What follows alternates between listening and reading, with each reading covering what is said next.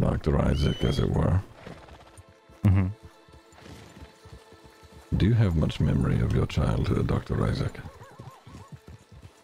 I apologize, I'm sure from your angle it seems a bit odd, a stranger asking you about your childhood and taking you on a trail.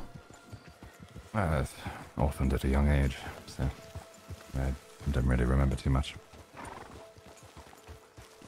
You don't remember anything of your birth parents then? What is he trying to say? Your name is Isaac Bones.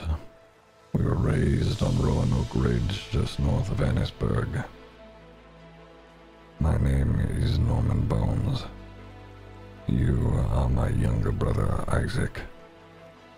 Our mother fell very ill when she had you. Some sort of sickness. She died within the week. Our father bared that burden for many a year until he decided he could not take it anymore. He decided that he could not forgive you for what happened to our mother. I don't know what he did after that. He wouldn't let me see you.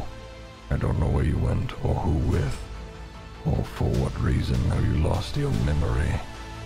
But our father was a cruel man. He did cruel things to me and you.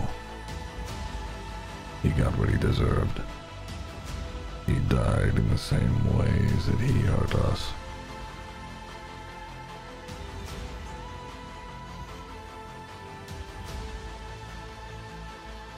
You are my younger brother, Isaac. I am Norman Bones. I don't know where your path has taken you, but mine has been dark, to say the least.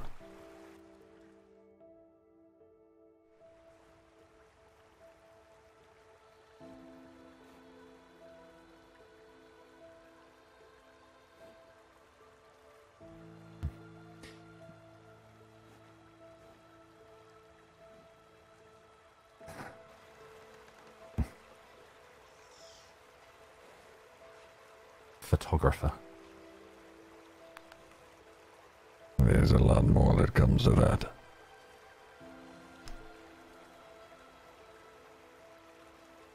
Look at you, you're a doctor. A man of science. Morbid curiosity.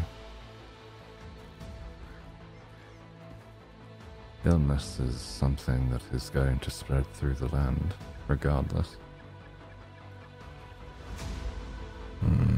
Armadillo is fine, as long as you don't drink the water.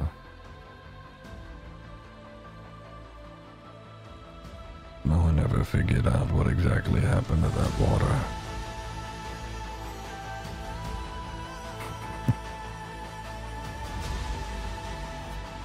Illness works in many different ways, Mr. Norman.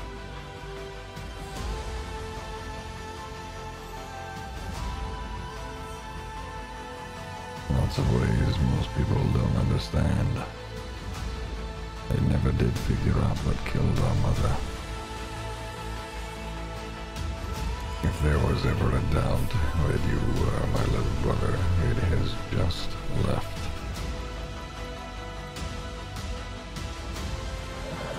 I'd imagine it would be best if we continue on not knowing one another for the sake of the populace. Acquaintances.